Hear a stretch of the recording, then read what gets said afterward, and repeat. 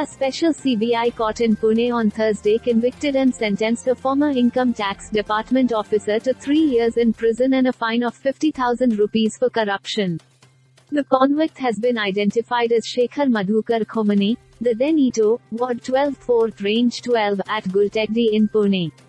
Following a complaint, the Central Bureau of Investigation (CBI) filed a case against Khomane in December 2018, alleging that he demanded a bribe of 1 lakh rupees to settle the IT proceedings against a defaulter.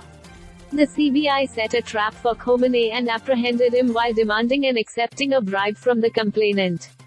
Later, CBI sleuths raided the accused's office and residence, recovering various properties and other documents.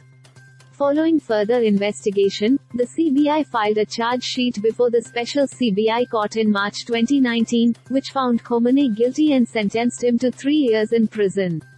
Read: CBI arrests 9 income tax officials for joining debt without exams. Read: 6-year jail term for income tax officer for 15,000 rupees bribe 23 years ago.